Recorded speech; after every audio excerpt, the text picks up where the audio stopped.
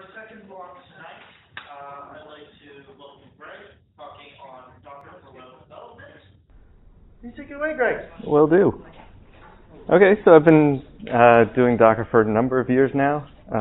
Got into it kind of when it started, and now it's a little old hat. It's kind of like, I was just thinking, it's like now it's going into the room and turning on the light switch. You don't even think about it. So when I was getting ready for this presentation, I'm like, oh wait, what do I actually know about Docker? Because I'm just used to hitting up or running a previous command that I've done. But I imagine for a lot of you, it's a little newer. So I want to start off with some of the basics of what is Docker. And this actually hit me along the way because Docker's gone through a bit of a renaming. Now all their open source code is part of this Moby project, and Docker itself is, I think of it now as just a trademark. Docker is whatever the Docker organization wants it to be, what they want it to do. There are a lot of underlying technologies, though, that we really associate with Docker. Now, of course, those are actually technically under the Moby name in the open source world. So, what are those underlying technologies? Well, so Docker itself is operating system virtualization as opposed to hardware virtualization. You're not emulating a home machine, you're just segmenting some processes apart from some others that are all running under the same Linux or now Windows kernel. There's a daemon that runs as root that kind of manages the provisioning of these containers because they all, like configuring the networking, configuring the file system mounts, all these things require root permission, and that's all done by this daemon. And that operating system level virtualization is done through these three kind of main umbrellas that are relatively new. They were like new in Red Hat 6, and those are the kernel namespaces, control groups, and capabilities. So kernel namespaces, that's like we have on a regular Linux system, we have a process hierarchy. Everything starts with an init, and then that's its parent, and then you can have a hierarchy there. But there's just this one gigantic tree. With the namespaces, you can tell a certain process to start in its own process hierarchy, and that's all it gets to see. But that's very lightweight. All you're doing is when a process in that other tree asks for the other processes, it just gets this other list without having a separate x86 emulator for this kind of stuff. It's just the kernel call has a different result if you're running in a namespace. And control groups are kind of like quotas for these processes.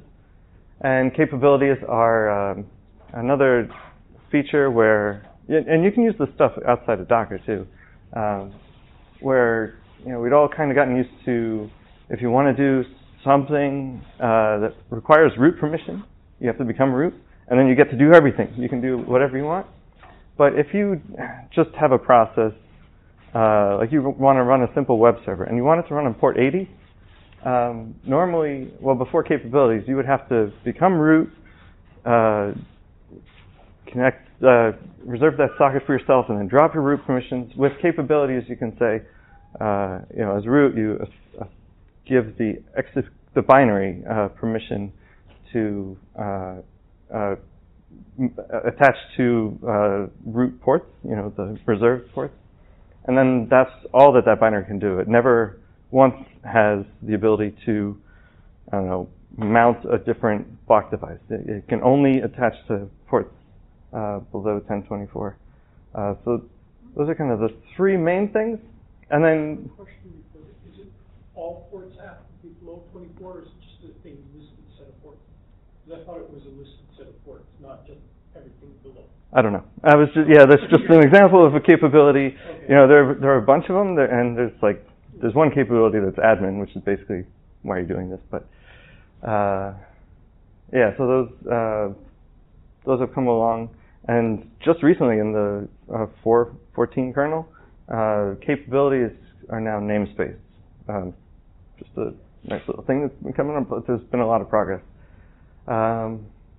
Yeah, so I mean, when we talk about Docker, we're talking about like building images, we're talking about logging, we're talking about volume management, all this stuff. But they're all separate things. You can build them all on your own. It just kind of packages it into a neat little package.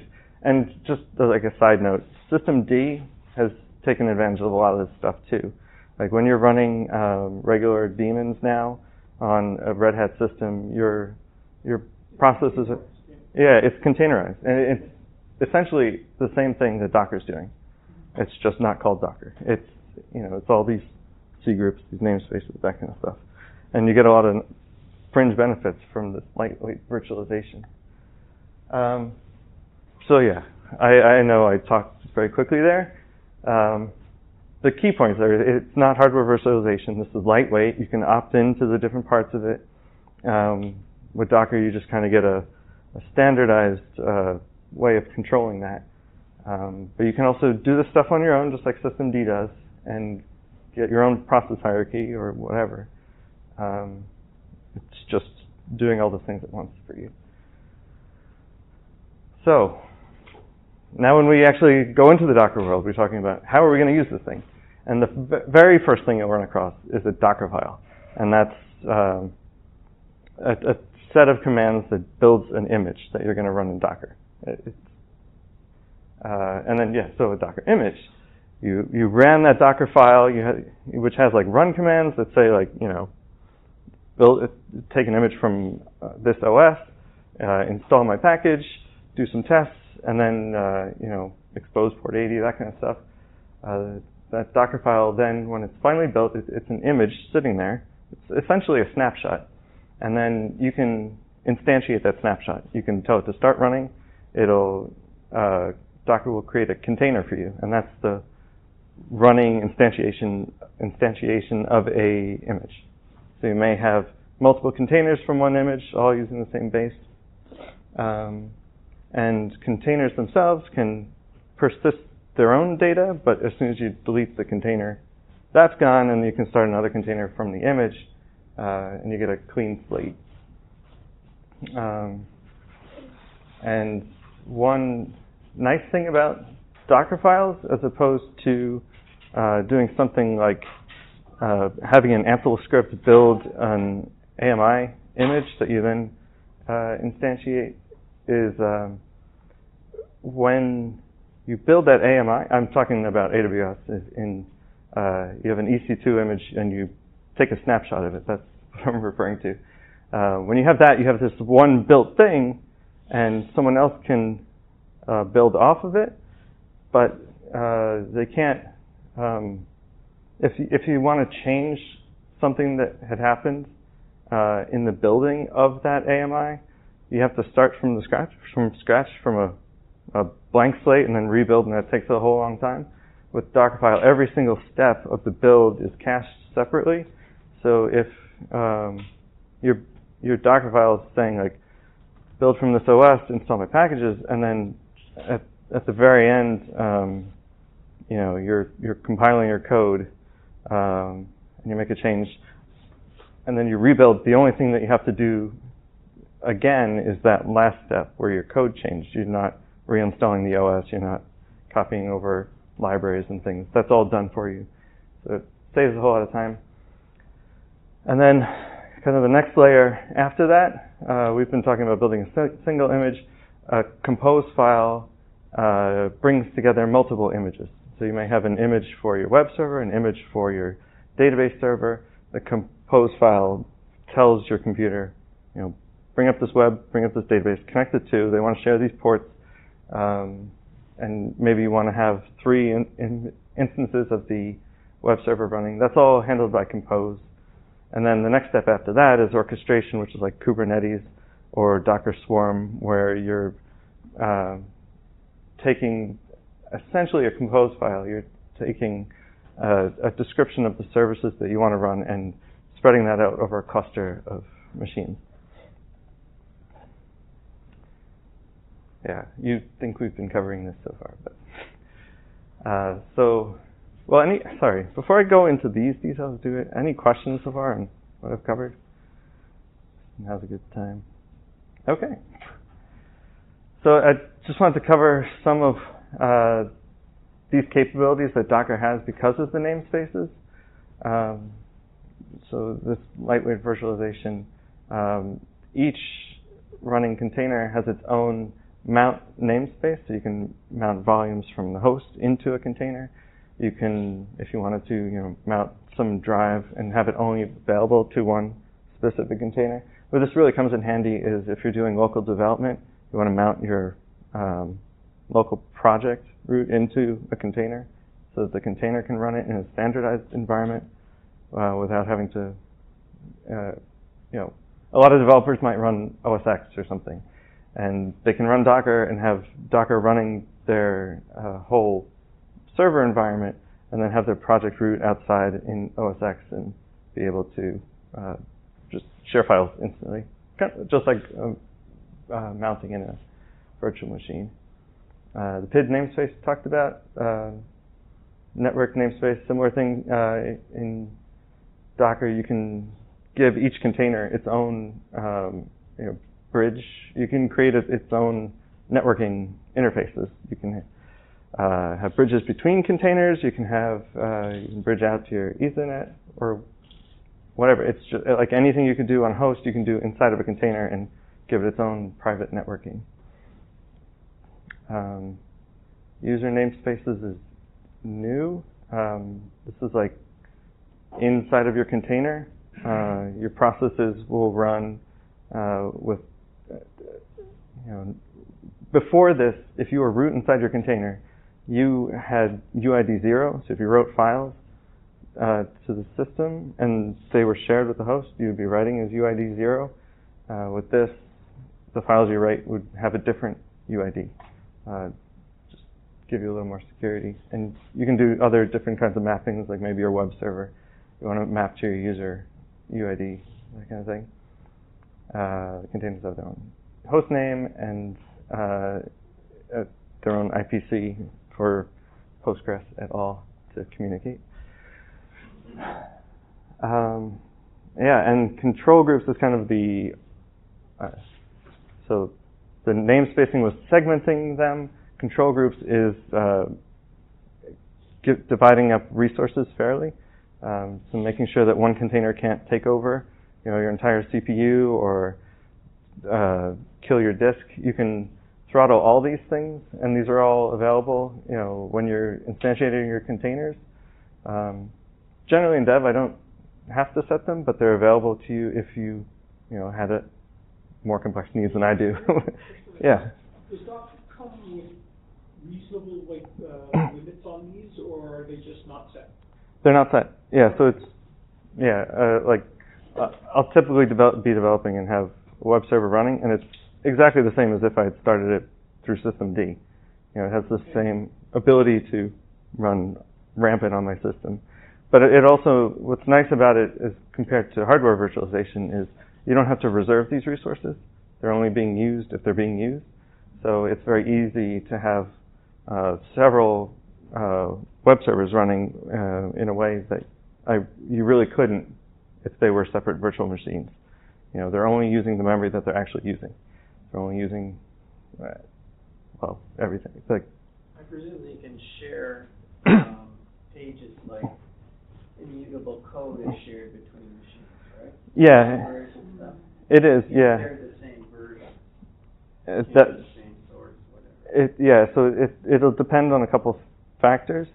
So the way Docker stores its layers can be different between different operating systems and different depending on what your host file system supports. So like if you have Btrfs on your host, your Docker images, your image layers will also just use Btrfs snapshots. So at the block level, all your files can be shared across containers just because they're ultimately referencing the same blocks on disk. But then if you're not using Btrfs, if you're using like ext4, something like that, you'll be using a different. I was thinking more of like shared pages in memory, things like. Well, yeah, like those files. Will be the same for all the containers, even though the Unless they're using a different libc. Yeah. So that wouldn't be shared, but just the file system layer cache could be shared. But each container is going to have its own, essentially, operating system in it, except not. Yeah. So, yes and no. Some sharing, but not all. Like the files themselves, their cache will be shared across multiple containers, but the shared libraries are not shared across containers.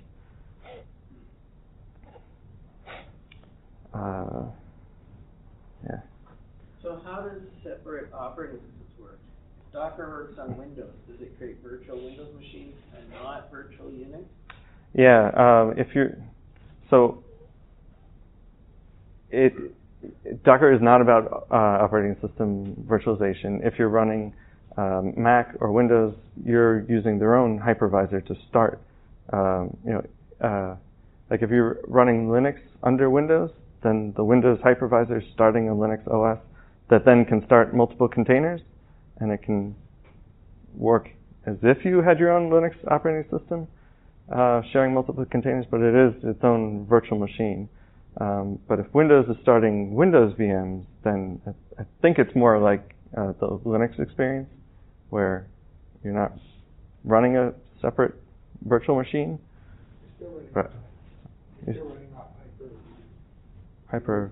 So it's not similar. There is no speakers kind of alternative to Windows. It's basically the same. Oh, okay. And I think Mac is working on C group kind of stuff, but as far as I know, they're not there yet. Support for C groups and but it's very fast and not good. I mean, you could say the start of C groups was really Chroot, which BSD got better than Linux did to start with. Yeah. Yes. Actually, Solaris containers is probably a better JM. start of C groups, because C groups really was a way to fix Solaris containers. Well, yeah, but nothing's descended. So let's get Let's get started. Okay. So those are kind of the details that you have to know to understand what's going on, like what the benefits are. But if you're just working day to day, this is what you deal with day to day. So I'll just walk you through this sample Docker file from one of our projects. We're pulling from Fedora 26, and as soon as the Docker build hits that, it knows it's not prefixed with the host name or anything. It's going to fetch it'll connect to the default Docker hub and pull the Fedora image version 26 down. And then you'll have that cached locally. Expose port 80 just tells it, I'm going to be making this port available. Entry point is, by default, when you start a container from an image built from this Docker file, it'll run that command inside of the container. So it's the default start command, but you can override that when you're running a container, which is helpful for debugging or something. But if someone's just starting a container from your image, that makes it much easier for them. They don't have to know what command to start. They can just start your image. And then we just run a few commands, like we're downloading, we're setting up the node repository, adding a user, installing a bunch of packages. And here's one of those capabilities I was talking about. This is the net bind. So this is letting node bind to port 80, which it wouldn't have been able to do otherwise. Create a user. And this is kind of an important thing for developing so here we've installed our OS and the web server, and all these layers will be cached. But now these are my own project files, and these might change more often. So they're towards the end. If I were to change my package.json or yarn lock, it'll start at this command, copy the file over, and then do a yarn install, which reads from those files and installs a bunch of packages. And if those two files hadn't changed, then I would be starting my build here, where I should just add some context here. When you build a Docker file, you're inside of a folder that is also known as the context.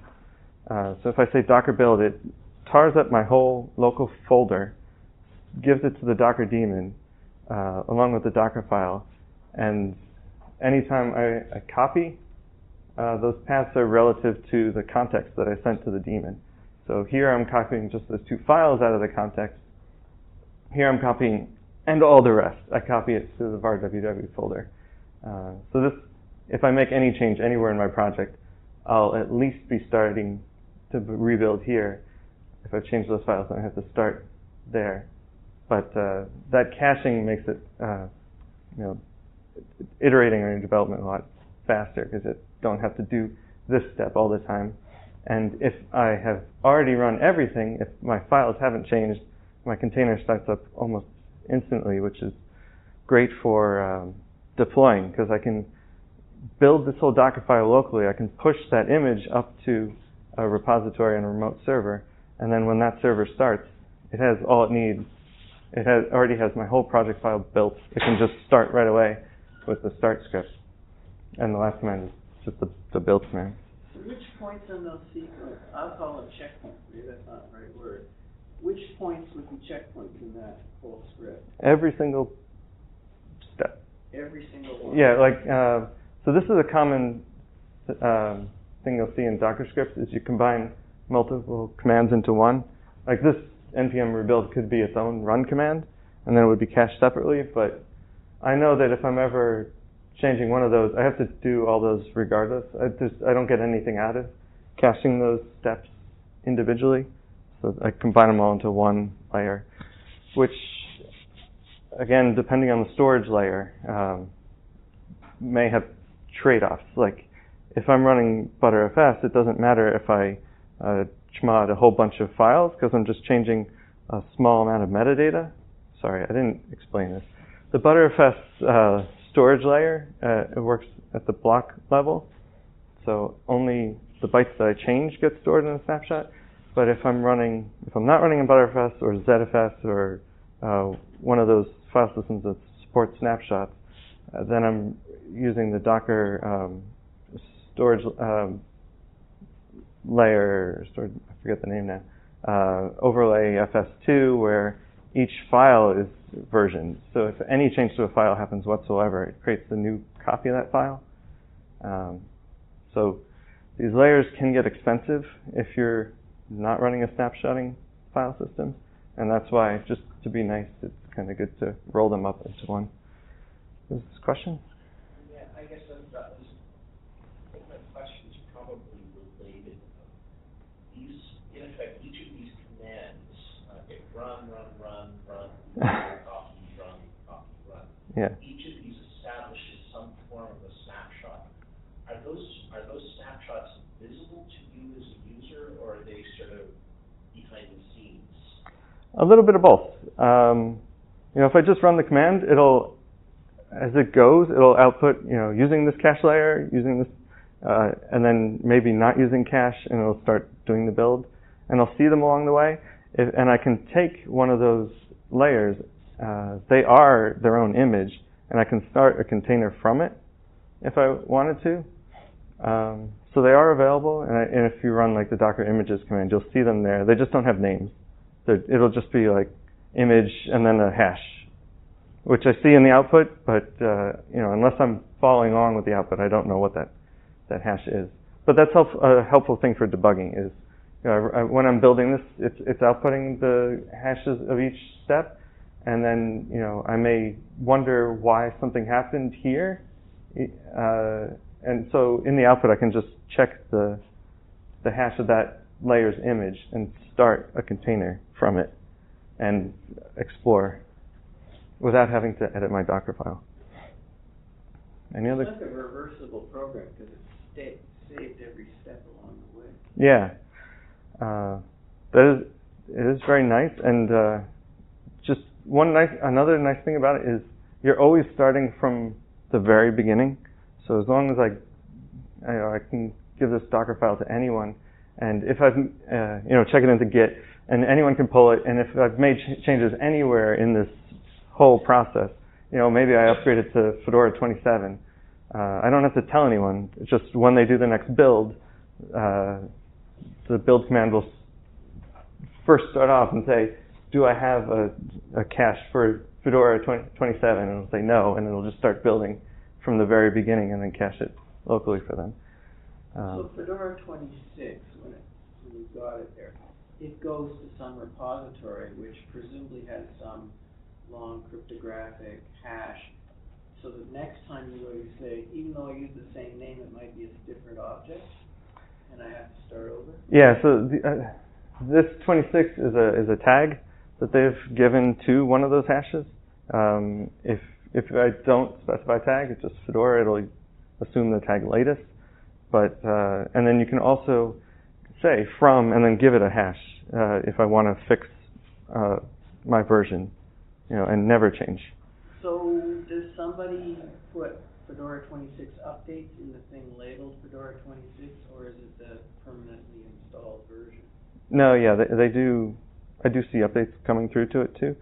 And then you can also have as one of your commands a yum or DNF upgrade, and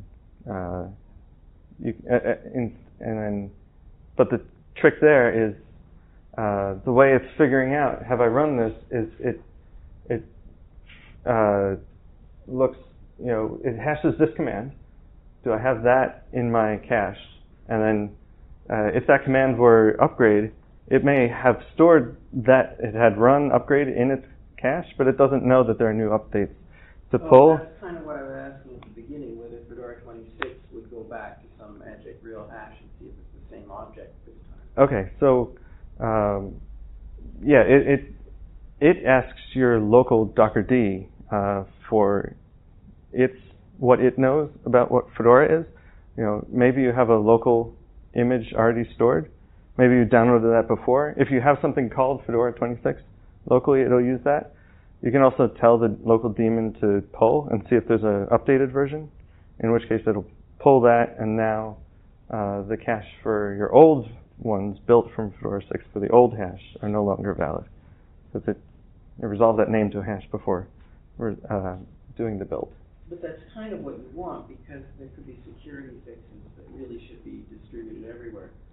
Yeah. The other version, like I've always thought that there's a lot of, in this kind of world, there's a lot of taking snapshots and they can get stale and be a security problem. Look at the problem that Equifax had, where they were using an old version of Strut and their process didn't give them the bug fixed version.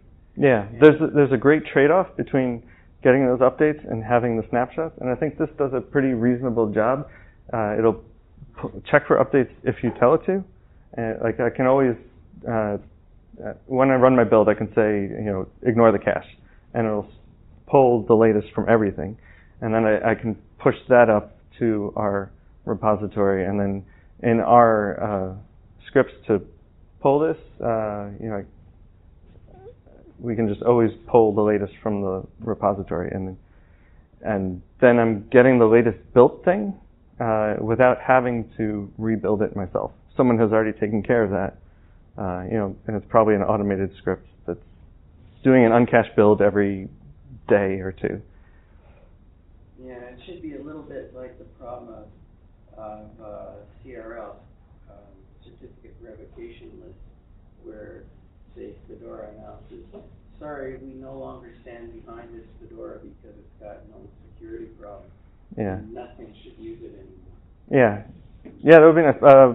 Now, typically in production, though, we're always just dealing with a specific hash, an image that has been built. Yeah. That way we can, if there's a problem with it, we can roll back to something that's known good. And then just as QA approves new updates, we can push those. But there's always some known thing that we can roll back to if we have to. Any more questions on the Docker file format? Because, I think we talked about a lot of this stuff. Talked about all of it. So I mentioned when it's doing the build, it tars the local folder, and that's called the context.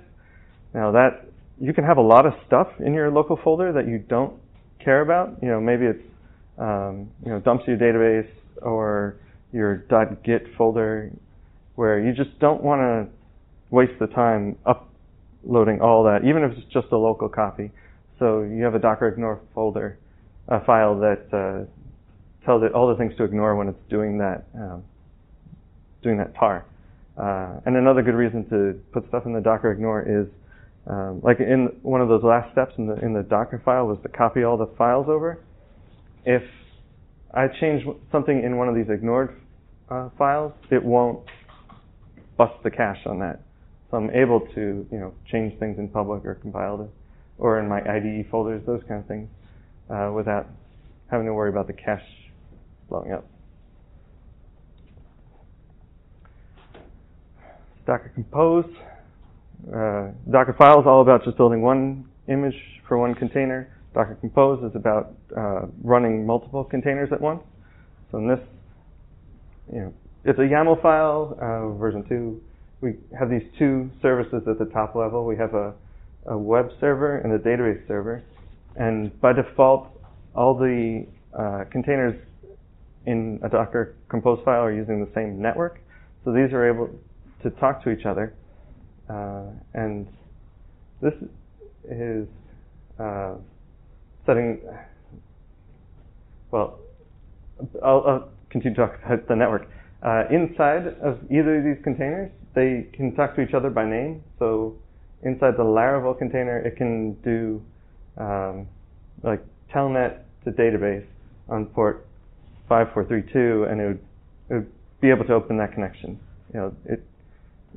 That's one of the things that Docker Compose is setting up. It sets up those host names so that each host knows about the other. And then it also loads environment variables from a file, and you can set local overrides. So your whole environment is described by these compose files, and in an environment file, you don't have local state in your containers. It's all, I can say that my DB host is database here on my local development, and then in production, we just changed the DB host environment variable to point to the production server. And this is kind of where that comes in. It's normal to check in the Docker Compose YAML files to your source code repository, and then you ignore the override file where you set all the local things. So, like locally, I have this container listen at this local IP port 80 so that I can go to my apps.docker, and it knows that it's going to talk to this container. Even though I may have, this project running, I may have another project running. They each have their own local IP and their own host name that I can connect to. What does the doubled 80 mean? So this is saying on the host on that IP, port 80, connect that to port 80 inside the container. Like SSH tunneling. Yeah. Yeah. Volumes, you're mounting individual folders in. And this is just, in my SC host, that's how I made that work. And so I work at a company where we deal with lots of websites for lots of different clients. I'll often have like 3 or 4 running at a time, which is, something that Docker enabled that I really wouldn't have been able to do before. It would have been a real challenge to have different versions of web servers for different clients and different, versions of PHP, different Node.js, different everything, different operating systems. It would have been really hard to mirror all that locally, whereas Docker just creates nice images that I can run and that are really lightweight, that I can just leave them open and just have a different tab in my browser for each one. What does it mean different OSs? You'd have Ubuntu on one and Fedora on another? Yeah. And that works? Yeah, it because looks like Ubuntu, even though it's running on top of Fedora, without virtualization. Yeah, it'll be the Fedora kernel, regardless. Assuming my host is running Fedora kernel, but everything else will be Ubuntu. I'll use. And there's one caveat to that is that the kernel and the user space stuff actually have to be compatible with each other. Yeah, and how bad is that a constraint? it can be really bad if you actually have very big differences. Like if you're running the latest version of Ubuntu on Fedora, or a Red Hat 5, for example. Like that would break. I haven't had that. Yeah, it hasn't been a problem for me. You probably have never done that large difference. How crazy. Well, you can't do it on 5. Yeah. But I go do. the other way around. You could have said, okay, well, you could be running this on the latest Ubuntu, and I'm trying to run Red Hat 5. That will still break, even though you can containerize it. Right, yeah, Red Hat 5 is before Docker, so Yeah. that's not working regardless. That's But what I'm saying. yeah, You can't go too far back, but you can go quite a bit, if I remember correctly. yeah. I know by accident, I had a machine which was running Fedora 25, I think, and the kernel was 24 because of some goofball thing with multiple UEFI system partitions. And I never noticed any problem. Yeah. So, Bill, I'd love to get both of you up here for a talk sometime, but in the interest of time I know. tonight, Greg is So long. running out of time. Yeah. Sorry. Yeah, so cleanup, that we were creating all those snapshots along the way. If you're dealing with a lot of projects or just code churn and all that, you'll want to have some cron job running on your system locally. This is the main one, the system prune, which deletes all the those cache layers that are untagged. So just from time to time, we just delete everything that gets old. And there's some other versions here too that are like, if they're a certain number of months old, even if they're tagged, I just don't care about them anymore. I'll just rebuild them the next time I come to them. Cloud build, this is for Google Cloud. It's been really nice to use. You just have a cloud build YAML file in the root of your repository, and you give it the build steps. So you tell it you can pull from this branch, and it'll pull an image and use that as the caching layer, and then it'll do a build and cache from what you just downloaded, and you tag it, and then you can deploy that to your servers. And that way, you're not having to do these builds locally, these CPU-intensive things. It's just happening in the cloud, and then when it's done, you have a hook that you can say, deploy that to my server, or you can download it locally, and all you're doing is having to download instead of doing a full, essentially, install of the system. Yeah. Have you ever done anything with Amazon Lambda in the Docker stuff? Not for, well, I've done Lambda scripts, but I haven't used it for Docker.